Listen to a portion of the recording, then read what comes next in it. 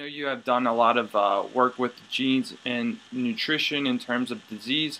Could you comment about, this new GMO type of thing everyone's been talking about?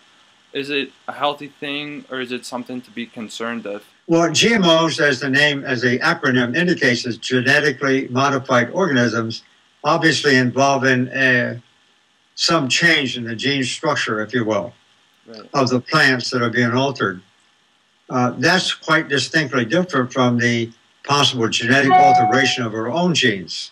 It's a very different story. So let's not confuse the two. Right.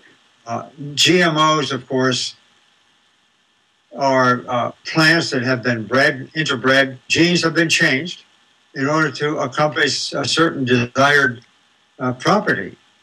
Maybe the genes have been changed so they're more resistant to pests.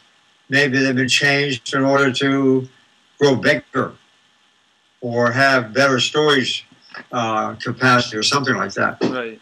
Yeah, in theory, that stuff, those kind of attempts sound okay and quite noble at times for people who do that.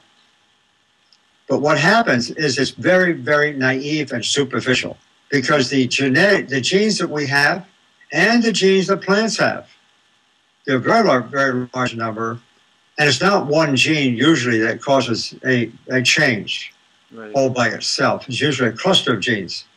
And even if we narrow it down to maybe one or two or some simple genetic change, let's say, and we get a real effect, even under those circumstances, when that kind of change is made, we're ignoring the contribution of all the other genes.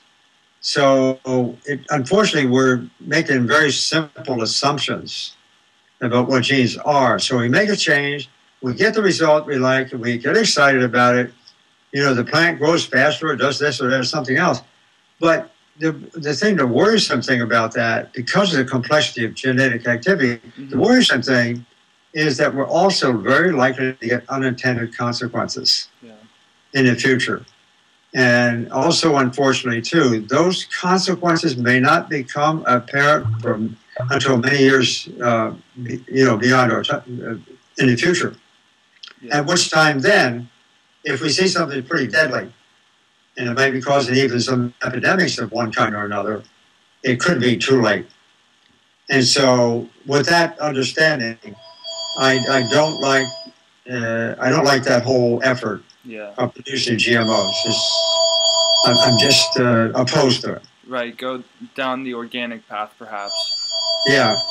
I mean, I think I'm very much in the camp of believing that nature had a few eons of time to fashion life the way it has occurred. Absolutely. And for us to come along and, in a microsecond of time, according to that scale, and think we're going to change something, against nature, that's ridiculous. Yeah.